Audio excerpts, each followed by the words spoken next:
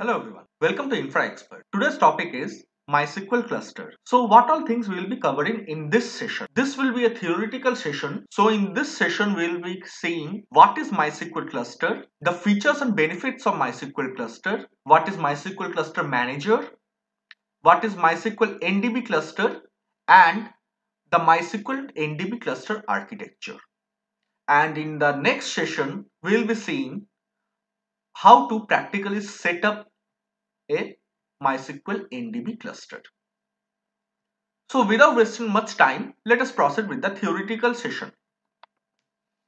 So what is MySQL cluster? A cluster, what is a cluster? First of all, you need to know that. So a cluster is a collection of commodity components to provide scalability and availability at a low cost.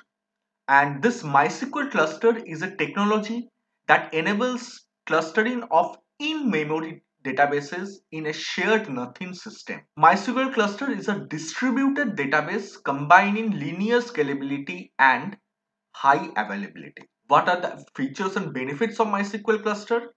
MySQL cluster is highly scalable, real-time, ACID-compliant transactional database. This cluster maintains multiple copies of dataset for maximum availability. That is why it says 99.999% availability is there. So it has proven to deliver this 99.999% availability, ensuring resilience to failures and the ability to perform scheduled maintenance without downtime. It is designed around a distributed multi-master architecture with no single point of failure. It scales horizontally on commodity hardware to serve read and write intensive workloads, and it is accessed via SQL and NoSQL interfaces. MySQL cluster's real-time design delivers predictable millisecond response times with the ability to service millions of operations per second. This supports for in-memory and disk-based data. This cluster, MySQL cluster, automatically partitions tables across nodes, enabling databases to scale horizontally on low-cost commodity hardware while maintaining complete application transparency. This has the ability to add nodes to a running cluster with zero downtime and allows linear database scalability to handle the most unpredictable web-based workloads. MySQL Cluster Manager, this is a feature of MySQL Cluster which simplifies the creation and management of the MySQL Cluster Carrier Grade Edition database by automating common management tasks. It has a synchronous replication where data within each node is synchronously replicated to at least one other data node. If a data node fails, then there is always at least one other data node storing the same information. So, what is MySQL Cluster Manager? MySQL Cluster Manager is a software which simplifies the creation and management of the MySQL cluster databases by automating common management tasks. So the risks of database downtime that previously resulted from manual configuration errors are significantly reduced. So these are some of the features of MySQL Cluster Manager. Here administrators are able to create and delete entire clusters.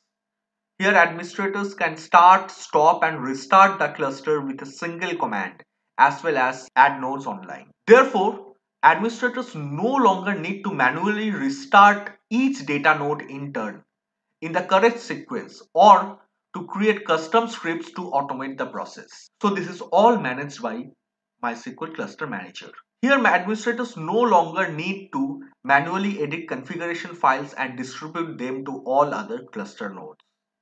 MySQL Cluster Manager, this provides the ability to control the entire cluster as a single entity while also supporting very granular control down to individual processes within the cluster itself. They are able to monitor cluster health at both an operating system and per process level by automatically polling each node in the cluster. They can detect if a process or server host is alive, dead or has hung, allowing for faster problem detection, resolution, and recovery. It integrates and extends existing management functionality by automating tasks that were previously performed manually by an administrator.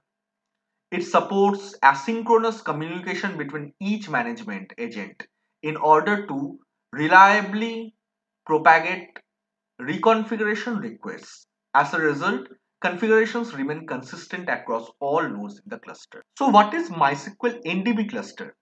This is a shared nothing synchronous cluster for MySQL based on the NDB engine. This NDB cluster integrates the standard MySQL server with an in-memory clustered storage engine which is called the NDB. A difference between NDB cluster to that of Galera cluster or MySQL InnoDB cluster is that in NDB cluster, data is partitioned across multiple data nodes, while Galera cluster or MySQL InnoDB cluster contains the full data set on each of the nodes. The NDB cluster is designed not to have a single point of failure. In a shared nothing system, each component is expected to have its own memory and disk, and the use of shared storage mechanisms such as network shares, network file systems, and SANs is not recommended or supported. So this is the NDB cluster architecture, and this consists of three different node types: the management node, the data node, and the SQL node. So the management nodes are intended to control the cluster for high availability reasons. Typically, you have two such nodes. The role of this type of node is to manage the other nodes within the NDB cluster. Performing such functions are providing configuration data, starting and stopping nodes, and running backups. Because this node type manages the configuration of the other nodes, a node of this type should be started first before any other node. A management node is started with the command ndb_mgm, and these data nodes. This stores the data using the NDB engine. Data is mirrored for redundancy with up to 4 replicas of data. So the cluster can handle failures of individual data nodes with no other impact than that a small number of transactions are aborted due to losing the transaction state. Because transactional appliances are expected to handle transactional failure, this should not be a source of problem. And this data node is started with the command ndbt. So MySQL, the management node, it is started with ndb_mgmd, and in data nodes it is started with ndbt. The NDB cluster tables are normally stored completely in memory rather than on disk. This is why we refer to NDB cluster as an in-memory database. However, NDB cluster can be stored on disk also. Cluster data can be stored on the disk also. Individual nodes can be stopped and started and can then rejoin the system. Rolling restarts, in which all nodes are restarted in turn, are used in making the configuration changes and software upgrades. The SQL nodes, these are used as the entry points to the cluster. So from here only we fire the commands and which goes over here. They pass the SQL, ask for data from the data nodes, and aggregate result sets when needed. In the case of NDB cluster, a SQL node is a traditional MySQL server that uses the NDB cluster storage unit. A SQL node is a MySQL process which is started with the --ndb cluster and --ndb connect string option. These will be seen in the practical session. What are NDB cluster event logs? So NDB cluster logs events by category, startup, shutdown, errors, checkpoint, and so on. Priority and severity. So the event logs are of two types. One is cluster log. This keeps a record of all desired reportable events for the cluster as a whole.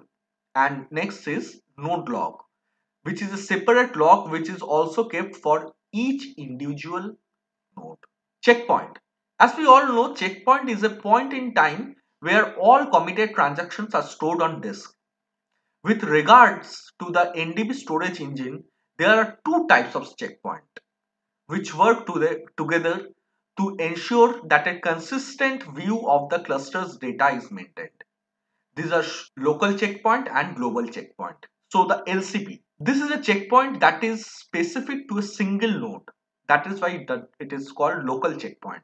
However, LCPs take place for all nodes in the cluster more or less concurrently. And LCP usually occurs every few minutes. The precise interval varies and depends upon the amount of data stored by the node, the level of cluster activity, and other factors. NDB 8.0 supports partial LCPs, which can significantly improve performance under some conditions. And the next is GCP, which is global checkpoint.